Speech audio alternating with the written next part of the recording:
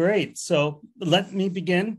I'm pleased and proud to be speaking with Dr. Tom McFie, a true leader in the profession and a unique person with unique information that we all need to hear. When the topic of Chiro Summit came up, Dr. McFie was one of the top people that I thought had so much to offer and give us. Tom, if I may, how would you see the summit and what you can offer to everybody? Well, I'm just really excited that you invited me because I have a passion for chiropractic, and I see that chiropractic is losing its voice. And I think the Chiropractic Summit is a way to encourage chiropractors and to give them back their voice in the community. And one way that we do that is by making sure that chiropractors are successful, that they know how to manage money, that they know how to use money so that it talks for them 24/7.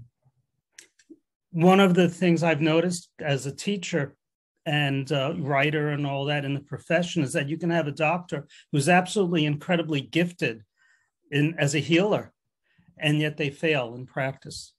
So this is what's very bothersome to me, and you too, I'm sure.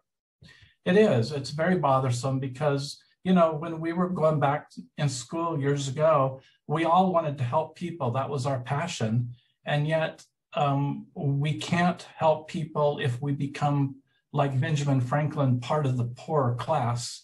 We have to rise up and be able to monetarily support ourselves so that we can get our message, the chiropractic message, out there and actually be able to help people. I think your point, you tied it very nicely, chiropractic message and helping people and being financially independent. You really can't separate the two. I don't want to see chiropractors make money if they don't know what they're doing. Yes. I don't think they can help people to the degree they can and be very financially successful if they really don't have at least one part of their foot, one foot in the philosophy and understand the why, not just the how. Yes. You know, one of the old words in English is WELE. And from that word, we get health, wealth, prosperity, and abundance. You can't really separate them. And if we try to say, oh, well, I'm just going to go out there on this service mission and not really realize that we have to financially support ourselves so that we can help more people, then we've really failed in the mission of being able to help as many people as we could. Absolutely. And right now, with the threatened loss of our freedoms, and not just individually, but as a profession, I think that we need to have people who can financially support fighting for freedom. Yes, I agree with that. You know, years ago, Dr. Koren, I mentored under Ian Toughness in Cumberland, Wisconsin, and he gave me a little book to read called The Richest Man in Babylon.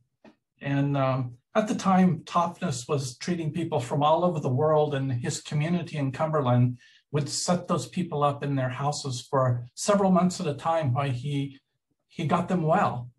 And he gave me that book. He said, Tom, read this book. You'll never have to worry about money again. And to my hall of shame, I didn't understand that book for 20 years. So that's one of the things I want to share with people is the message of The Richest Man in Babylon, because it changed my life, and I know it can change everyone else's. I like your honesty.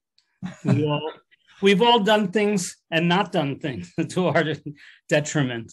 Yes, it's you know, but you know, the path to success is paved with the stones of failure.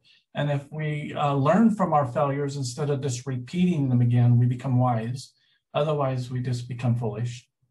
I remember when I heard about your program, I ignored it for quite a while. And finally, a whole weird bit of circumstances came together. And I thought, oh, my God, this is something I should pay attention to. This is very valuable. But I think we all have resistance to change. We do. And we have been programmed a certain way. And we pride ourselves in the chiropractic profession for having an open mind. But then we turn and we practice the way we have been programmed in so many other areas of our life. And finances are one of those. We practice allopathic finances instead of chiropractic finances or vitalistic finances. Well, you tie it in with vitalism, and I think that's incredible. And I think you followed one vitalistic economist, a rabbi, Rabbi Lapin, who says money is energy and is a sign of gratitude. In fact, as Rabbi Lapin teaches in his book, the 10 Commandments of Making Money, he talks about money and blood are the same word in Hebrew because they do the same thing in their own environment. Really? I didn't know that. So it has to circulate. It has to be under control. And if we let our money circulate out of our control, that doesn't spell real good wealth for us, no more than if our blood was circulating outside our body. It's like a financial subluxation. Absolutely. Yes. And the weird thing is about your system, you can have, and just studying it, you can have a lot of money and not be benefiting. You can have a little money and be benefiting tremendously. It is. My mentor in the financial world was someone named Nelson Nash. And I met Nelson when he was in his 80s and we became good friends. But he always said that financially, we need to compare ourselves with what everybody else is doing, because what is wealth? You can look at some of the wealthier people in our society and we have, Elon Musk and Jeff Bezos and Bill Gates and the Soroses and all those people, they're in a completely class by themselves. So if everyone compared to themselves to them, no one would be wealthy, right? Right. But we can be wealthy with what we have, and that's what we're responsible for. What we've been given, how we manage it, because the promise universally is that if we manage what we've been given well, we'll be given more. Can you just in a few words summarize what you're going to be speaking about and how the Chiropractic Summit will benefit others? So we're going to be talking about something that is almost as big a hex as chiropractic is to medicine, and that is life insurance. Okay. So when people hear life insurance, they go running under the rug. In fact, a lot of people say that life insurance agents are rated just a little bit below a used car salesman. But we're not so much trying to sell people life insurance as we are to help them understand fundamental principles about money. And I always tell people, you can do everything I teach you without life insurance. But why would you want to throw away the death benefit and leave a legacy at the same time? This is very powerful information. It's going to, I think, shock everybody. It did me when I heard about it. And I've been following Dr. McFie's advice and suggestions for a number of years now, and I've never looked back. It's just ideal. And thank you.